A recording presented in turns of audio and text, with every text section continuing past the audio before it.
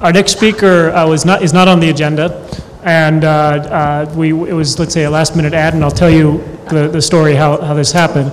I know Daniela Fugaru from the American Chamber of Commerce in Romania, and in a recent meeting we were talking, and I was telling her about this conference, and we were discussing how a lot of people say, well, green is not an issue in Romania. People aren't thinking about it. It's just not a concern. Maybe later, but not now.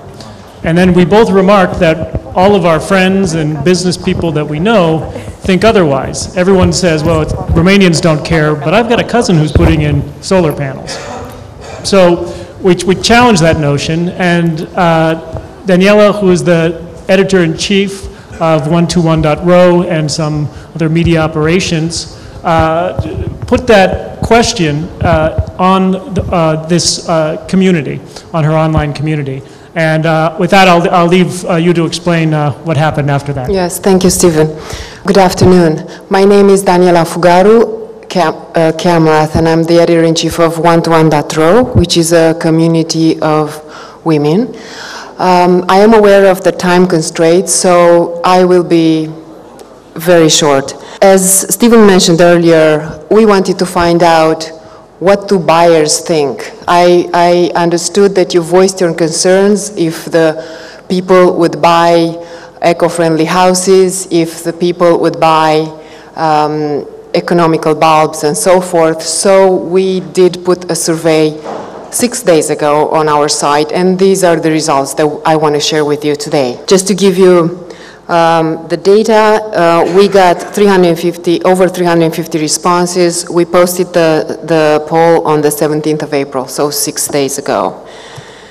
A little bit about the site. The site, as a profile of the members, you needed to be logged in order to answer the survey. 60% of the members are professionals, 24% college students or graduate students.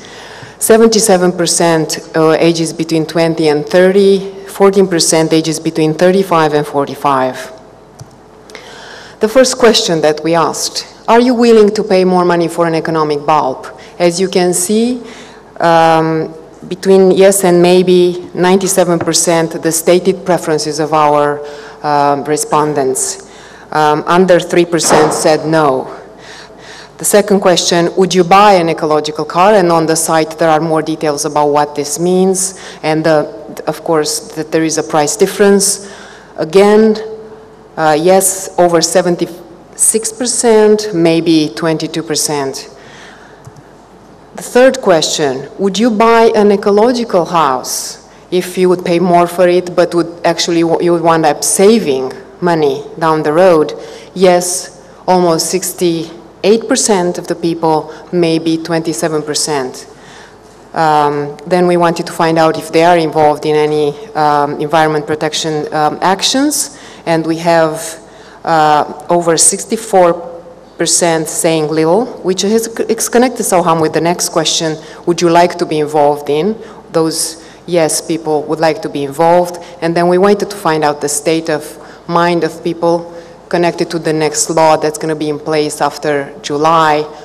How do you shop? Do you use plastic bags from home? You get them from the store, or you bring your own textile bags?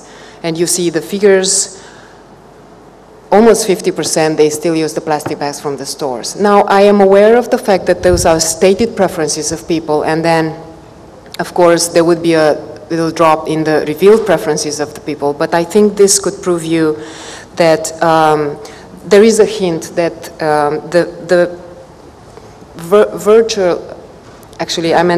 vicious circle builder, contractor, builder, agent, and buyer could be actually broken, can become a vicious circle just by awareness campaign and smart marketing. So if you want to market to women, I'm the person to talk to.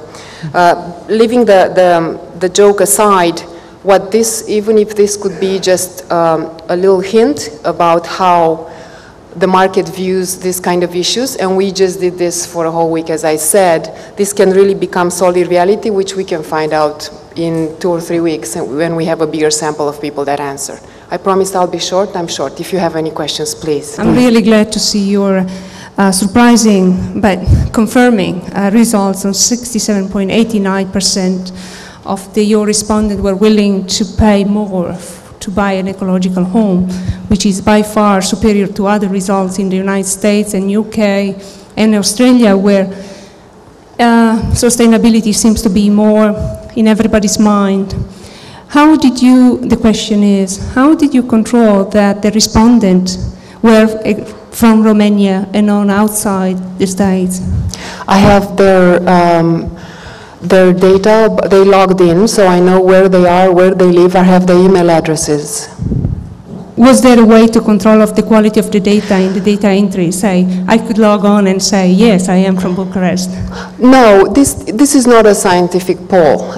We could definitely do it. We can hire a research company and we can repeat the experiment and we can leave it a longer period because this kind of research would have to be taken a long time. And we can eliminate from the pool of people that answered all the ones that are not, are considered, I mean, we can even go by IP addresses and so forth. And as there is in any survey, probably a plus minus 5% error margin. Even given that, we just wanted to feel how far from what we think the market thinks we are. And I don't know, I don't think you are Romanian, but we have a saying here, I resisted to this saying till I understood it, we are too poor to buy cheap things. So I believe that Romanians will wind up buying a higher price house, even if you look at the prices on the market right now, I don't think anybody can understand them or figure out why, but they would do it investing in the future, investing in the eco-friendly Romania for their kids and their future generations. So in short, no, I don't know if they are Romanians living abroad, unless I go back and search, take all those out, but definitely we can repeat the experiment with a company that does this for a living and we can give even more accurate data that we can do. Thank you.